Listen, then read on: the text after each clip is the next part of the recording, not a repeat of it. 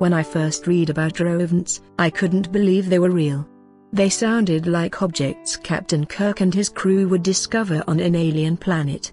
Strange rocks that grow when it rains and move from one place to another without any assistance.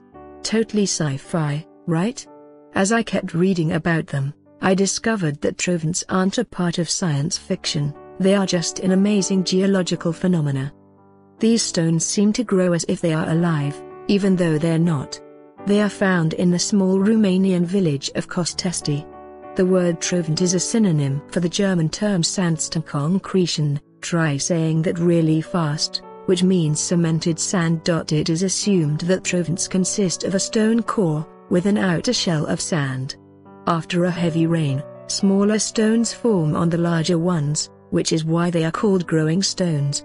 All trovants are believed to be identical to each other, but I'm not sure if this is true. There are many theories, some scientific, and some fantastical, explaining the origin and strange behavior of trovants.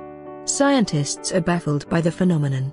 They believe that under the shell, the stones contain a high mineral content. When the surface becomes wet, the minerals begin to spread, and pressurize the sand to expand. This makes the stones grow. But this is just a theory. No well-documented research or conclusive experiments have ever been conducted on these miraculous rocks.